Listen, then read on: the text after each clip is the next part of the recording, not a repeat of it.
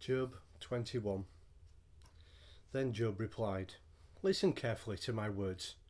Let this be the consolation you give. Bear with me while I speak, and after I have spoken, mock on. Is my complaint directed to man?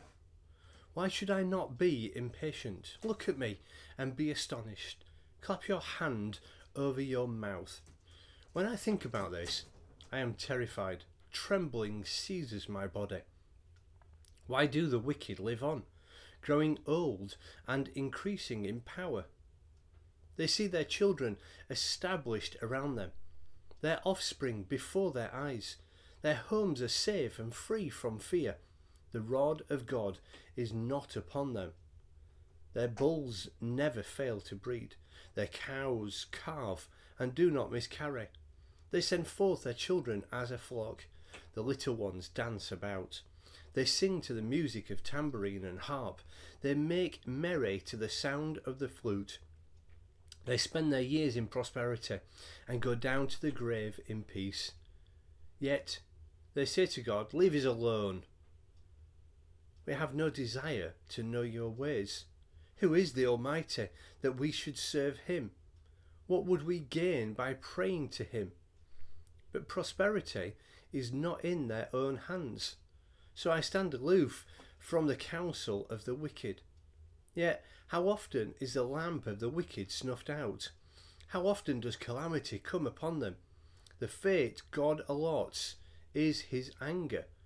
How often are they like straw before the wind, like chaff swept away by a gale? It is said, God stores up a man's punishment for his sons. Let him repay the man himself, so that he will not know it. Let his own eyes see his destruction. Let him drink of the wrath of the Almighty. For what does he care about the family he leaves behind when his allotted months come to an end? Can anyone teach knowledge to God, since he judges even the highest?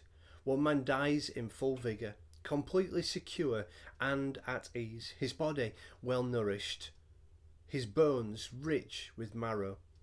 Another man dies in bitterness of soul, never having enjoyed anything good. Side by side they lay in the dust, and worms cover them both. I know full well what you are thinking, the schemes by which you would wrong me.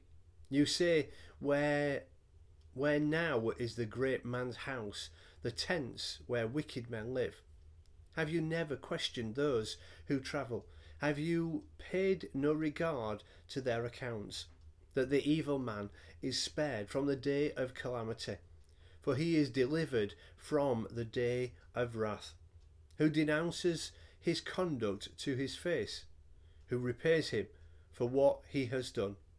He is carried to the grave, and watch is kept over his tomb. The soil in the valley is sweet to him. All men follow him after him, and a countless throng goes before him. So how can you console me with your nonsense? Nothing is left of your answers but falsehood.